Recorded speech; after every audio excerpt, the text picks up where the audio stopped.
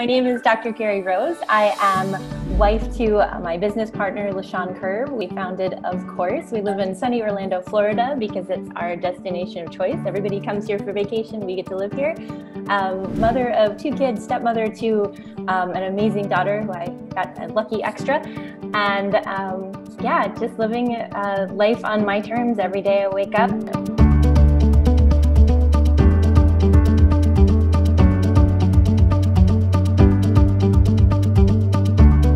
My daughter sat me down, I think it was over a year ago now, and she said, "Mom, when I graduate, I want to travel the world." And I was like, "That's great, honey, go ahead." If you are being bullied, that is coming from an outside source, which you are not responsible for. What you are responsible for is how you are handling you while this is going on. So if you have found a way that is super powerful for other children to handle themselves, or teenagers, to handle themselves so that they are not impacted, and you feel really strongly about this, then I would say it's your duty to share it. My name is Abhi Arya, father of 2 girls, 6 dogs, husband to a superwoman, a street car racer turned hotelier, now social media marketer and founder of Internet Bogus. So Dr. Carrie, what would be your hero introduction to the world? Well, if I'm going to put it like that, hey, my name is Dr. Carrie Rose. I am wife to my business partner, LaShawn Kerr. We founded Ofcourse. We live in sunny Orlando, Florida, because it's our destination of choice. Everybody comes here for vacation. We get to live here. Mother of 2 kids, stepmother to an amazing daughter who I got a lucky extra. And yeah, just living life on my terms every day I wake up. Blessed.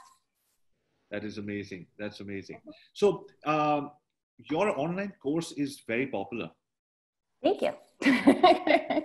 So how to all the people who are watching and wanting to earn an income from home, to be able to spend more time with their families, they're thinking, if I can have an online course, if only I could monetize my own education, my own knowledge into a course, and be able to spend time at home and market it there. Is it as easy? Can anybody do it, or you have to be an expert to be able to have a course? You can make a course on anything that you want, as long as you are just slightly ahead of the person that wants to learn from you. Right. I wouldn't recommend slightly ahead on all things. Like if you're a business coach, you want to have some success in business before you're teaching it to others, not just you made $5,000 last month, yay, right. But there's levels to this. But let's say you have knowledge of tomato canning, or you have knowledge of quilting, or you have knowledge of making soap, or you have knowledge of how to start an Amazon business for teens. Like if you have knowledge of how to do the thing, you can package it in any way. And often what actually stops people is not their level of expertise. We all know something. We all know something that we can offer.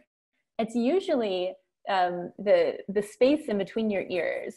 It's right. that head game of whether or not you're good enough that actually is going to stop you before your real qualifications. So there's nothing in this world that you can't learn, that you can't apply, that you can't grow yourself, and that you can't offer to somebody else. I've seen all sorts of courses. I've worked on all sorts of types of courses. Right now, working on a course that's helping funeral directors navigate all of the COVID situation. I work with a church that gets their message out through online course materials, that they're guiding people through scripture. I work with all sorts of people in all sorts of backgrounds. And so I'm just saying that those would be things that you wouldn't necessarily think of.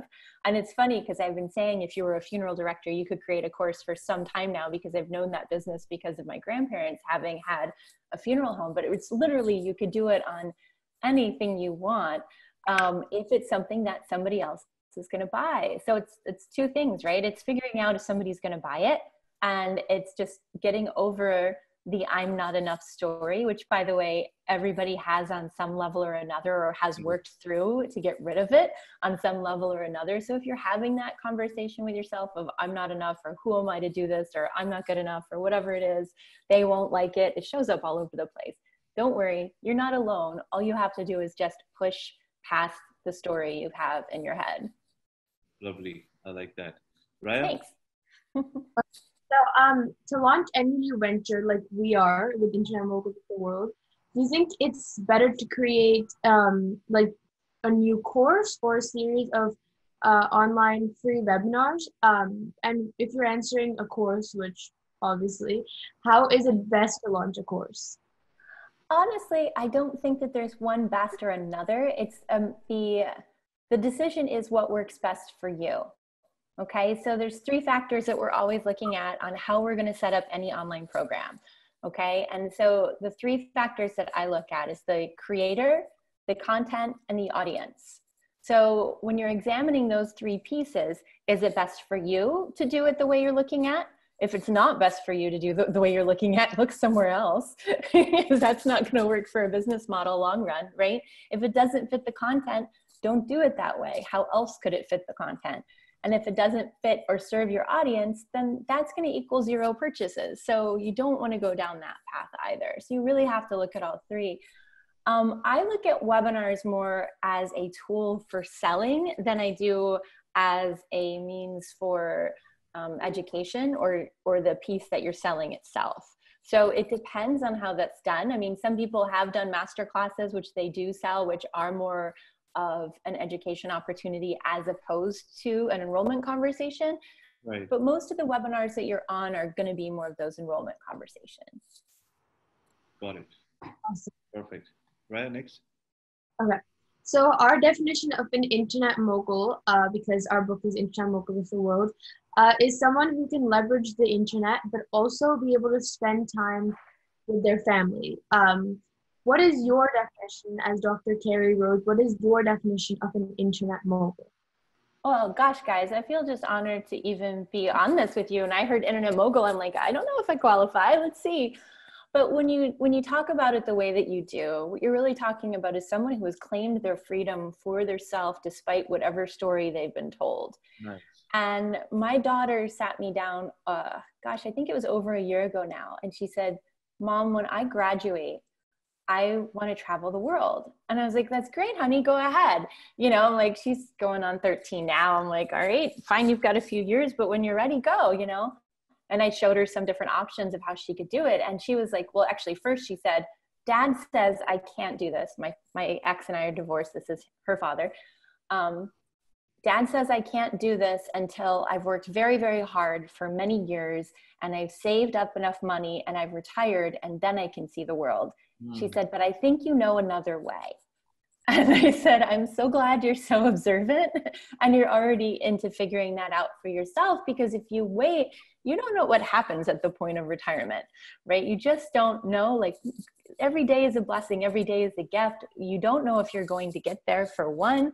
For another, you don't know what situation you're going to have when you get there, or what, you know, if you're working for somebody else, you're always at their decision on whether or not you're going to have enough to get to that place, right? And so we end up making really limited choices based on other people's ideas for us. And that is a box. I call it the box life. I don't want to live in a box. I don't want to drive a little box to go to a box, to sit in a box, to eat out of a box, you know, to die in a box. Like none of those things work for me and none of those things work for my family. And so when she came to me and said, I think you know another way, it was one of the most powerful moments that we had, because I was able to show her different ways to, you know, that programs that are already in existence, that you can travel the world and work as a freelancer. And they have systems already set up in place for you to like have roommates already assigned and have co-working spaces already assigned and having like actual community projects already assigned, so you can help the communities in the places you're living in while you're doing all of this traveling. And that's just to start it off for somebody that's young and that doesn't have like a really strong, like I'm not traveling the world with her and she would be doing it by herself. So, hey, I'm the mom, I'm going to be a little, stop that. Don't do all of that. Right. Like, how can we get you there supported to the point where you just do it and it's not a thing? And I think that when you say internet mogul in the terms that you're using, I'm defining it as personal freedom. I've created my life on my terms. I do what I want, when I want. I accept who I want as a client. I sell my programs and I live how I want to live. And I think that that's something that we are really blessed in today's, you know, age, that we all have access to this. This isn't something that is just meant for, you know, the 1% or whatever, the elite population. This is for everybody to have access to that kind of personal power and freedom. And it's really a blessing. And thank you for considering me as an example for that.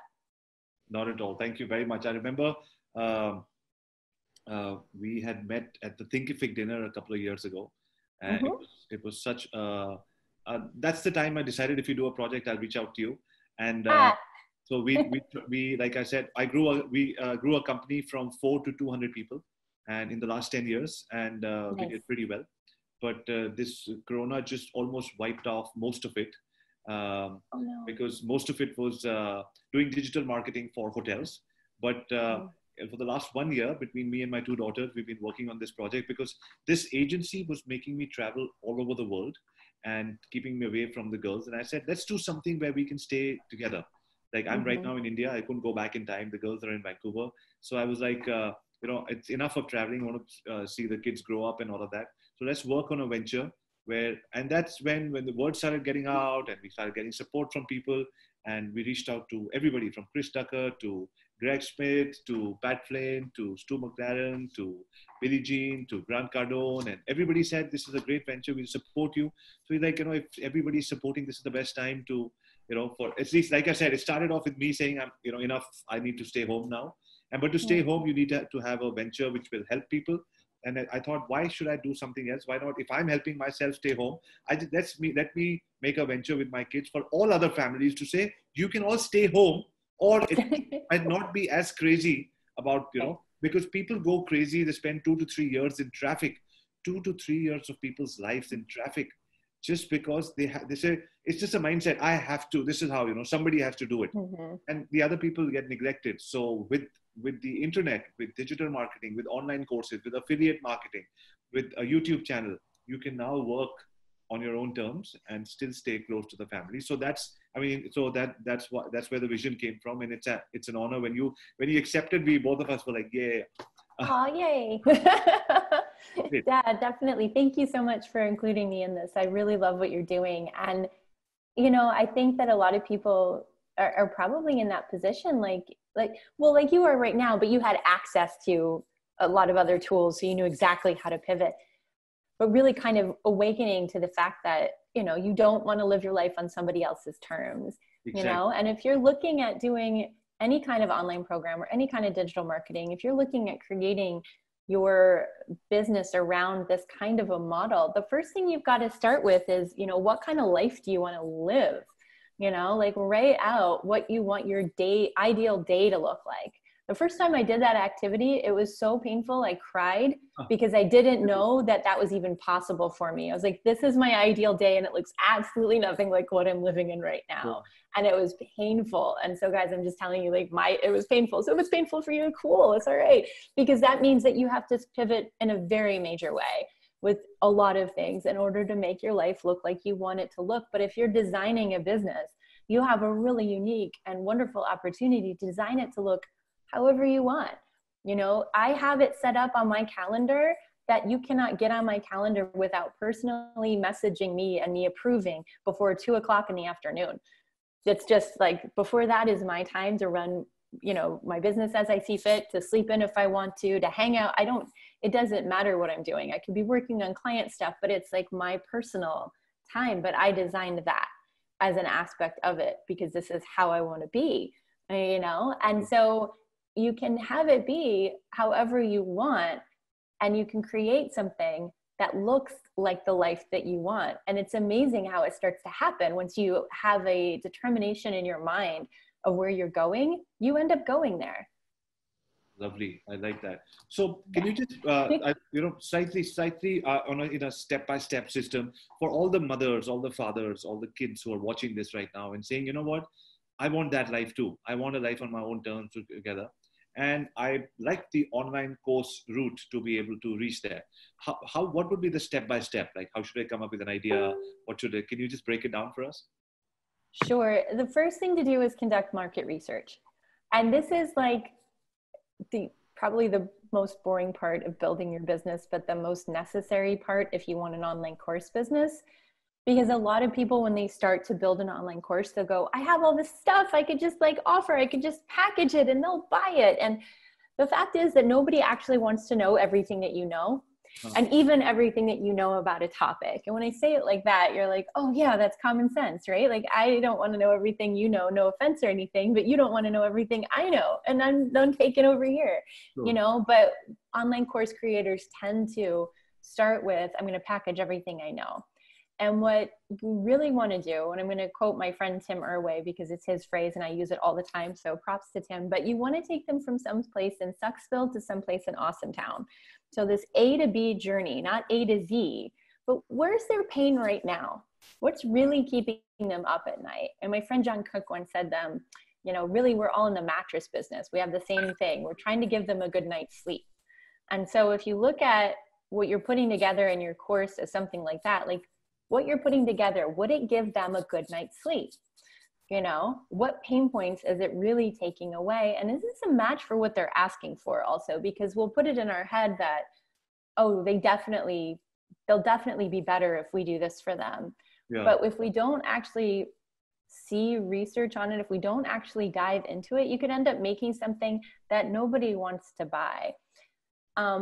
A lot of people have this backwards. And so most marketers, actually, I'd say all successful marketers get this. If it's not out there at all, there's probably not a market for it, right? Or you're going to be taking some serious risks. Okay. If you want to be a risk taker, that's cool. Just know that ahead of time. If people aren't already buying something similar to what you're going to be offering, you might take some financial losses. If you know that and you're cool with moving ahead and just testing it, you can do that also.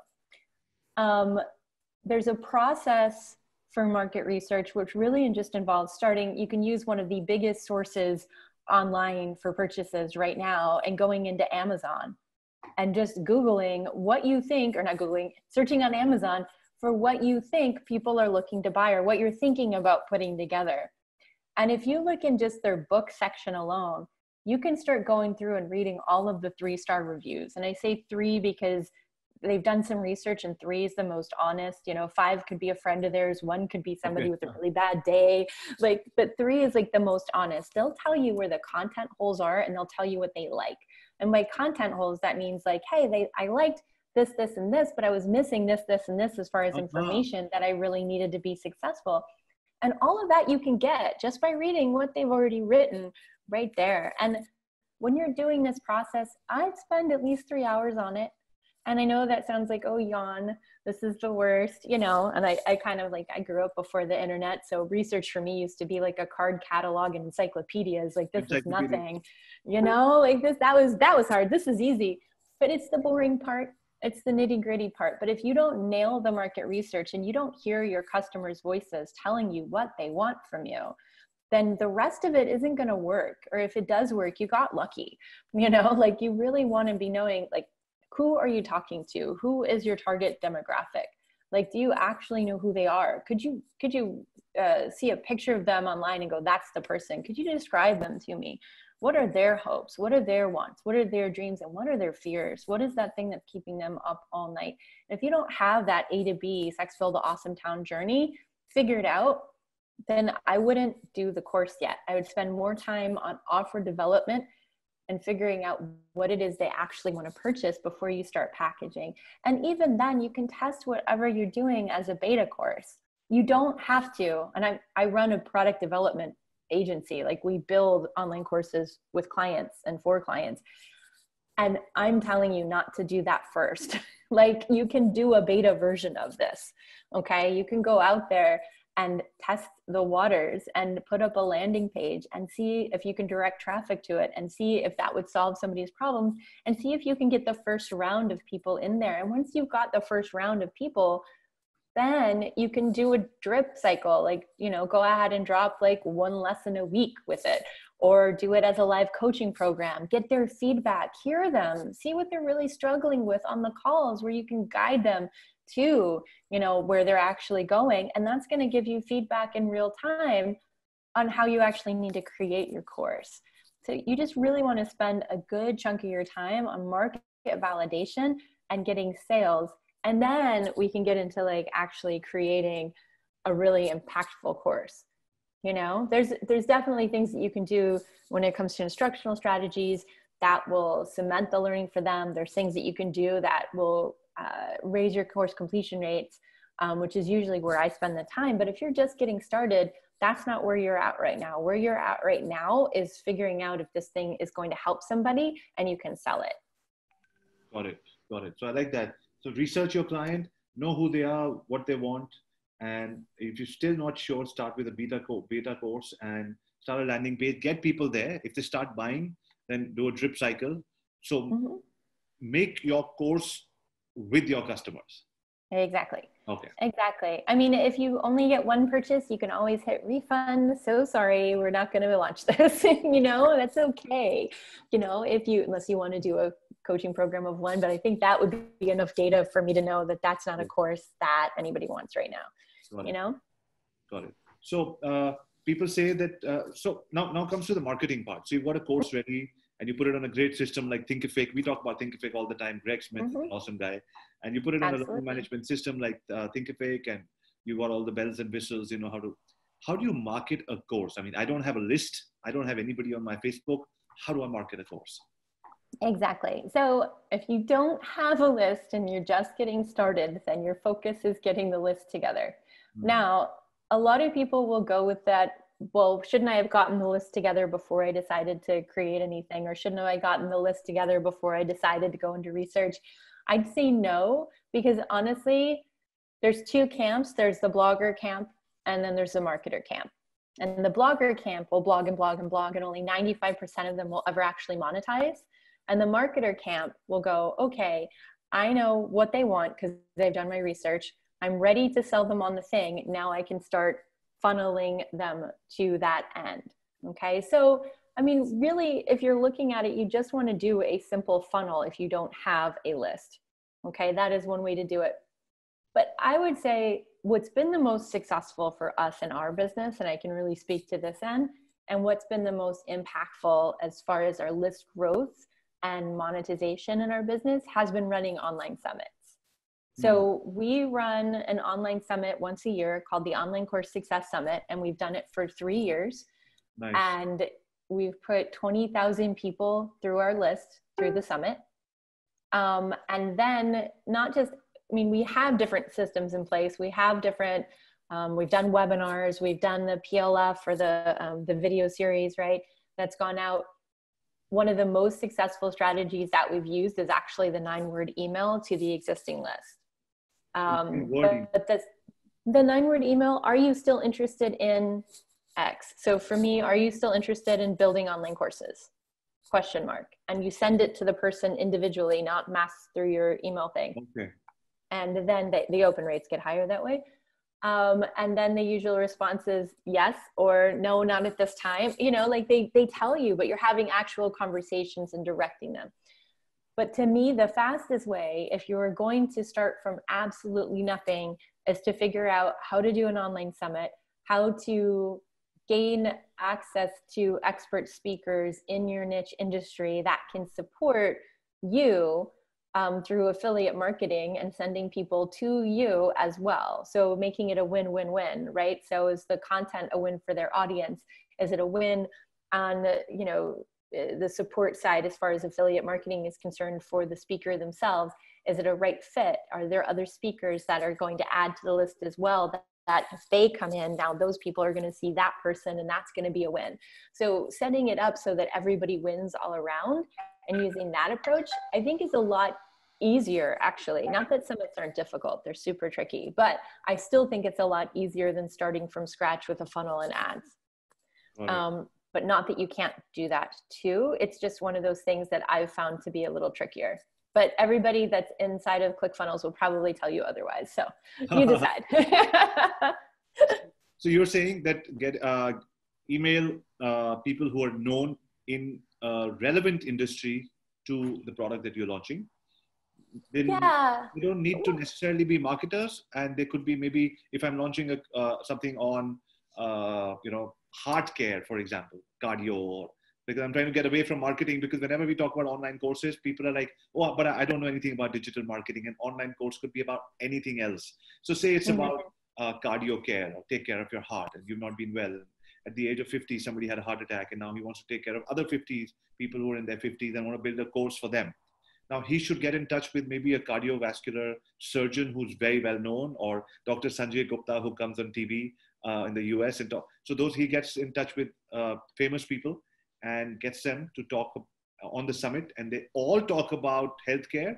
And at the end of the summit, you sell your course, and an affiliate incentive goes to everybody on the summit. Is that correct? I'm just breaking it down for the audience to understand. Of course, I understand completely, because I can just go on, ooh, here's a funnel, or here's actually a tunnel, and I'll walk in there by myself. The only thing that I would say is that when you're reaching out to get speakers, and you're reaching out to make that first contact, I get like maybe 3 summit invites a week, and most of them I delete because they're very form letter written and they're not personalized at all. And so I'm like, well, you know, I look for personal connections. I look for who do I know already? You know, when we invite people to be speakers on our summit, we look at our friends list first. That's what we're looking at, is who are our friends and do they serve the people we serve? And that's the first thing we go to. Who do we know, like, and trust and have established relationships with? And so I think those things are really important. And it's hard today sometimes to establish real, authentic connection with people, because we see so many quick examples of throw your business card at somebody, or dropped in on your LinkedIn just to say hi, but really here's a link I want you to check out, and it's a pitch to something else. And it doesn't feel as good. And especially if you're a busy speaker and you have a lot on your plate already, and you're being highly selective, which a lot of people are, sure. I don't know that everyone goes for that. So like when you reach out in an email, like, hey, something I really liked about you was, I noticed it here, I feel connected to you, and I just want to get to know you as a person. And it's really hard to do this when you're just looking for something else. You really got to make sure that that is something you really want, and not look at everybody as they may be a potential speaker down the road, but first there's a connection and there's an opportunity. And it's also an opportunity for you to support them. You know, I mean, you can always drop it like, hey, I'm thinking about putting this thing together and I think you might be a good fit for it, but I don't know if you're open to that kind of thing. Is that something that might work for you? You know, and they will say yes or no, but the other side of it is they may say yes to being a speaker and they may not say yes to emailing. Okay, so that's something to know. That's a differentiator too. Not all of our speakers have emailed in the past. I'm still friends with them, but you know, like it's one of those things to know, like if it's not the right fit for their audience, or they don't have an audience, you may just be getting good content from them to support pushing it out there. But then you have another product that you can sell. It can be free for some time, and you can still get it out there in front of people and run traffic to the summit that you're doing. So there's lots of ways to approach this. Got it. So I'm just going off track a little bit. So between me and my daughters, that's what we talk about. We said, you know, we build personal connection with people, and exactly. You're good at it. So did you like the email we sent you? Yeah, well, I liked the email, but I liked you, and I remembered you, and I met you, and I was like, okay, this guy's legit. He's somebody I actually want to know. I could feel your heart. I could feel that you cared. I could feel that you were intelligent. I could feel you were doing good things, you know? And all of those things are actually what's important to me, right? So when I got the email, it was also like, oh, he's doing this cool stuff with his family. Like, I want to be a part of that. That's different to me, for one. Like, I'm invited to speak on a lot of different marketing summits, but that was a differentiator also. Like, this is something that is going to be special for families, and that speaks to my values. So that was something else. Thank you so much. That's what I keep telling. So Raya comes with me for Social Media Mastery World, and you know, we go for most of the summits. The mom doesn't like it, but we take away from school. But we go to school. I said that is school as well. So Raya and Abhyana, they wrote their first. I have it somewhere here. Yeah, a couple of years back, all three of us, we wrote a book, Bedtime Stories for Tomorrow's Entrepreneurs. And they spoke on stages and all of that. And then we traveled, Raya and I traveled between, so we were, 4 days in San Diego when everything seemed okay in the world. And and she was like, how do you know so many people? I said, Raya, this is my 4th or 5th year of coming here. And you come here, you come and meet people just to serve and say hello and see what you can do for them. And that's after a few years, it's automatically, like in the digital agency world, which I've been a part of 10 years.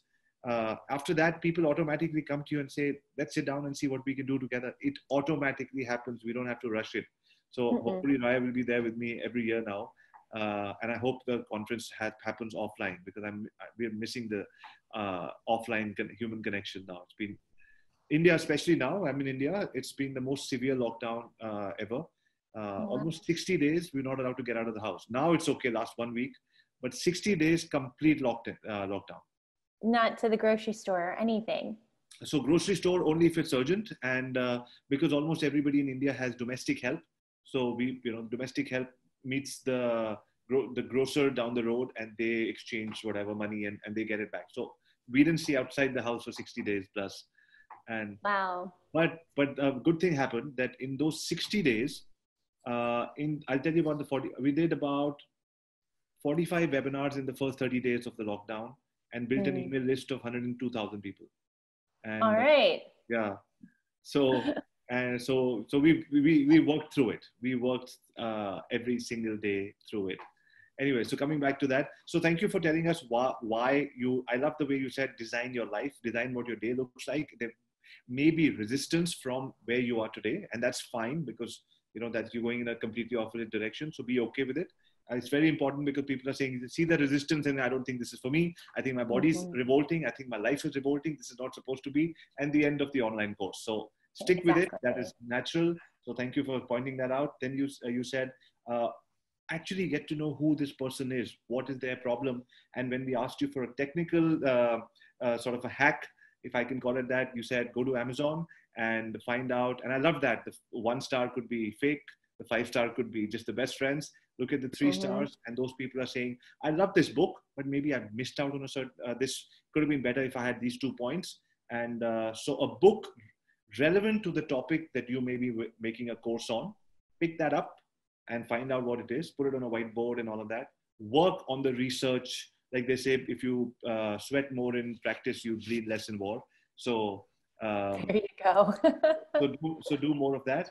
And then when it came to the marketing part, you said, there could be, creating a funnel and all of that, but your strategy of marketing is putting together the right people, and you define the right people, not as the influencer. You said people who you connect with from the heart, and bring them in. And so a collective influence of a lot of people to be able to make noise about a new launch. And they may not say yes to sharing your message on their email list. Just them showing up is more than enough. So I'm just breaking it down for a lot of people that is listening to this kind of information for the very first time. So sure. Thank you for your patience. Yeah. So now this, Raya. Okay, yes. So my next question is, what is one mistake you advise others to avoid, which would benefit them when making a course? One mistake to avoid. My major one was don't put everything in it. That's the biggest one, but also concentrate on the course length and keeping it shorter. So some people, when they're creating a course, they think of time as an exchange for value. And we have to flip that conversation. So when a student is giving you their time, it's their gift to you, not your gift to them. The value is the problem that you solve for them. So the focus isn't, I should make a course that's 20 hours long because then therefore I'm giving them more value. The focus is, how fast can I solve their problem and move them on? Okay. And so inside of that, you can solve multiple problems and multiple products, multiple courses, multiple coaching programs, multiple masterminds, however you want to do it, one-on-one work. You can solve all of their problems over time, but you want to get them a result. How can you get them there the fastest way possible? Not just taking hours of their life. Right. Lovely. So, getting them from point A to B, like you said, don't focus on the Z. Many, not major transformations, but mini progressions. So that at the end of every module, maybe they feel, oh, I got something which I didn't have before this. Okay. Absolutely. Absolutely. And you can transform a person in an online course, but that's like it depends if you're going professional or personal development really, and what you're focused on. I don't know if you can transform somebody to be the best tomato canner. I mean, they might be the best tomato canner, but I don't know if it'll feel like a transformation or just like, yay, I can finally can these things. So when it comes to so I've got a course. Mm-hmm. I'm hypothetically speaking for on behalf of the audience. Okay, now I've got a course. I found the audience and I marketed it, and now I've built in a small community. Do you Mm-hmm. think having a Facebook group as a support system allows people to buy more of the community and less of the course, and does it complement it? And so what would be your thoughts on that? I would definitely encourage people to have a community to support their course if it's something that, again, fits them, their content, and their students. So if it doesn't fit your lifestyle and your lifestyle goals, like if having a community means you have to hire a additional person to run it and that's not on your list right now, or if having a community means you need to show up 3 times a week inside of the community and that's not on your list right now, then that's not what you should be focused on. However, one of the studies that Thinkific did was looking at accountability, and accountability improves course completion rates. I think it was like a third of the way improvement or something, but it was enough of a number that I was like, okay, well, this is something. When we're looking at adding accountability, you've got people that are going to finish it more because they have somebody else looking out for them. So a group on Facebook could be that form of accountability if guided in the right direction. Otherwise, it's just a, hey, I can't log in. Where's my password?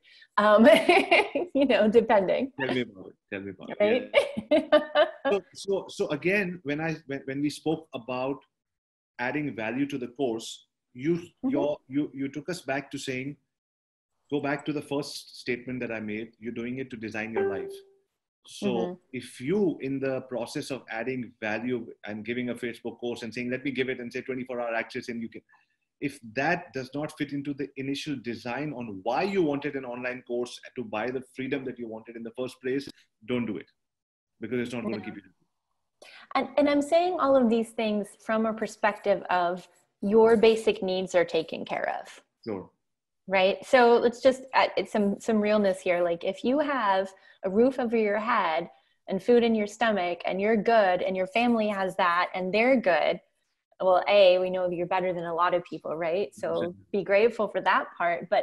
And you're okay financially enough to experiment with these things, then set it up that way.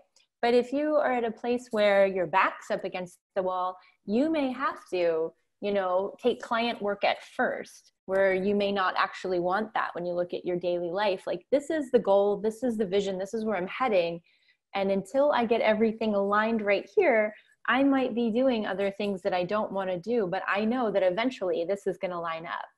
The problem is that most people don't create that to begin with. If you ask people what their goals are, they might I'd like to buy this car someday, but it's not necessarily clear for them or clear on what that picture looks like for them. And so they won't get there. If you don't know where you're going, you're not going to get there. So that is so powerful. And I reiterated it because we often, more than often, redesign multiple lives and land back in the same place that we end up in the same place with the same routines, the same madness, and saying that, life is not working for me because we are not being true to the vision that we set out for ourselves. So that was very, very important. If you're choosing freedom and you're using this to choose freedom, then make sure that everything that you do and everything that you promise to the outside world, because the outside world with a course and a community will want to come into your life as fast as possible, as much as possible. And you need to set some boundaries there as well. Mm-hmm.